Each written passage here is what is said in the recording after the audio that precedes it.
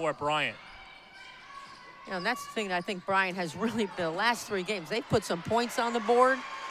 They're averaging about 63. They're scoring 80. They scored 78. I mean, that's a lot of points for this team to put on the board. Meanwhile, stay hot Allie Lassen. She's been averaging 14 points a game over her last 7 games. O'Neal finding Horton and 1.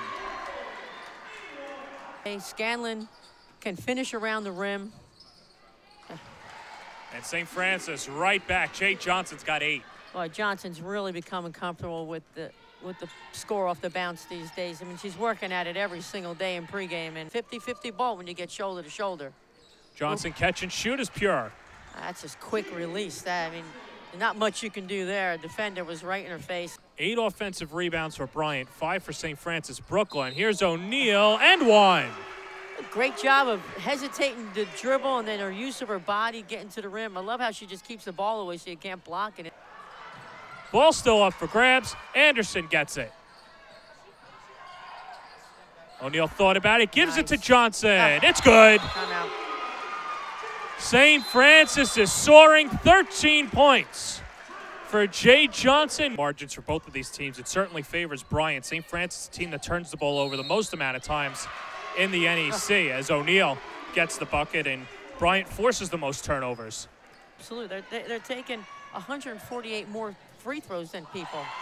And you just can't leave Johnson open in transition. And, you know, Coach talked about that a lot. You got to find her in transition because she can let it fly and she's going to make those shots. And Bryant's changed defense, coming out in a little 2-3 zone. Lassen, nice. And Lassen gets it over Scanlon. Johnson lets it fly short. Offensive rebound, Horton. That's Palmer now boxing out. The Horton getting to the rim and coming in from the wing. You know, after that timeout by Coach, great steal. That's a great anticipation. Here's O'Neal all the way to the cup. And she'll shoot 2. 22 points, 8 assists, and 5 boards as well as Keltos is feeling it. They've gotten such great contributions from Keltos and DiRenzo off the bench. Here's Pallarino. O'Neal, another 3. You betcha. Not bad. You can passing up Johnson to get O'Neal, and O'Neal's having a heck of a day. Let's go bothered by O'Neal and Pallarino comes out of the dust, and there's Horton finishing in transition. The first time since 2013-14 that St. Francis Brooklyn will have 10 conference wins, as it is now official.